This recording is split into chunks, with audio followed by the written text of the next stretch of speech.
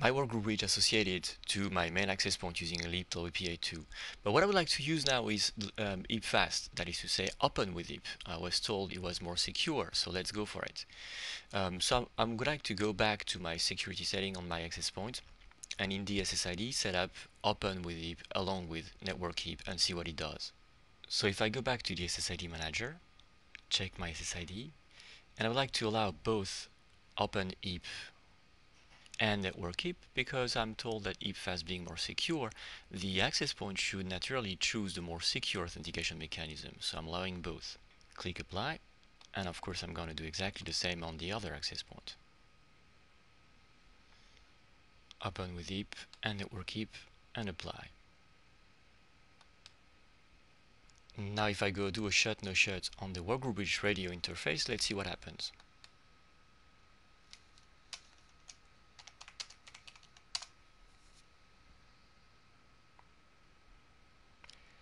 And look, it's still using leap. Alright, so what's going on? It's not preferring the more secure. Well, the issue is that it comes from the legacy authentication method that we used before. So if I go back to my SSID on my workgroup bridge, the way I send the password is that legacy method, and that legacy method only works with leap, that is to say network EAP here. If I want to use something more secure, I can keep my two options, network EAP and open with EAP, but I have to use an authentication mechanism which is more recent. So you have to go up a little bit in the same page, and there is this AP authentication section here, and I have to use that way of authenticating my access point if I want to use the more secure method. You can click this link here, or you can go on the upper left menu and go to the AP authentication menu. It's the same thing. So before I do that, let me show you what happens when you use this legacy method. On the workgroup bridge, if I do a show run, you'll see that under the SSID, I'm defining authentication client username Cisco, password Cisco. That's the legacy method. If I use this new method, I'm going to use a credential name. I'm going to create, for example, Jerome. You don't really need to care about the anonymous ID and trust point. We don't use it in this scenario. So my credential name is Jerome, and I'm also going to go below and set up a method. I'm going to call it my method. And what is interesting here is that I can define what method I want to use for authentication. I'm going to say I want to use EAP-FAST. You can press Control and select several of them. And, if you want to use several of them at the same time, you would start from the more secure and go down the list if you were to use several of them. But I'm only allowing EAP-FAST here. So now I have one credential type and one method. If I go back to my SSID page, instead of using the legacy method, I can use this new method. As a side note, you cannot use both at the same time. You'll see I'm going to do it right here so you can see what happens. So in the AP authentication, I'm going to select Jerome, and authentication profile is going to be my method.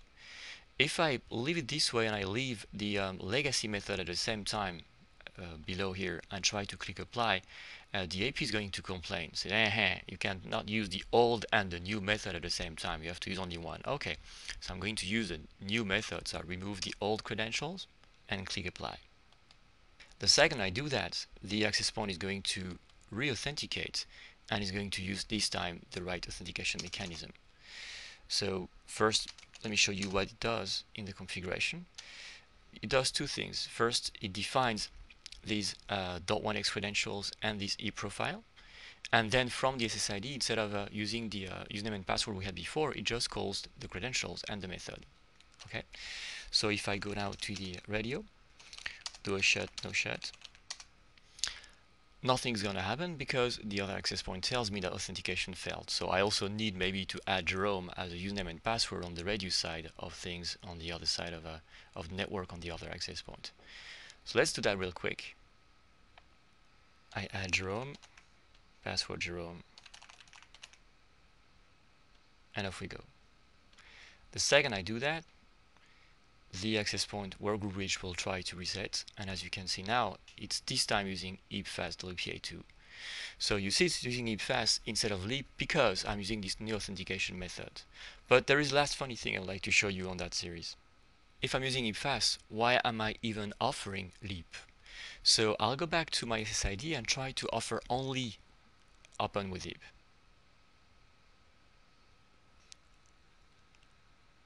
my SSID, and I remove support for network EAP, that is to say LEAP. So I only allow open with EAP, which is in that case only going to be EAP-FAST, because that's the only thing that this Radius server accepts. It doesn't accept PEEP or TLS, etc. Same thing on the other access point, just for symmetry and to show you that I'm not cheating anywhere. My SSID do only open with EAP.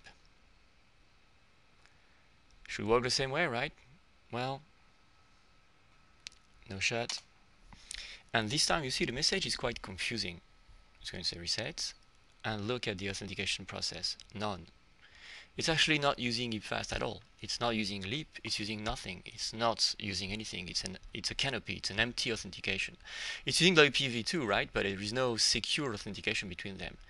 So that's a key thing. If you want to use EAP-FAST, not only do you have to use this new authentication mechanism, but you also have to offer both network EAP, which is LEAP, and open with EAP. If you only offer open with EAP, the access point is going to ignore the mechanism and is going to do no authentication.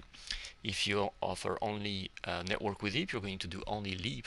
If you offer both, the access point is going to have its default, which is LEAP, but it also will have the possibility to override this default by using the more secure method you're calling, that is to say EAP-FAST in my case. And being offered LEAP, it will respond back that it wants to use something more secure, and both access points will agree on using EAP-FAST. So in other words, offer both so that the access point can use the more secure. So this is for wireless link between two access points. In the last video, before summarizing all that, we'll look at what it gives when you use a client instead of an access point, that is to say a real client, to associate to the same SSID.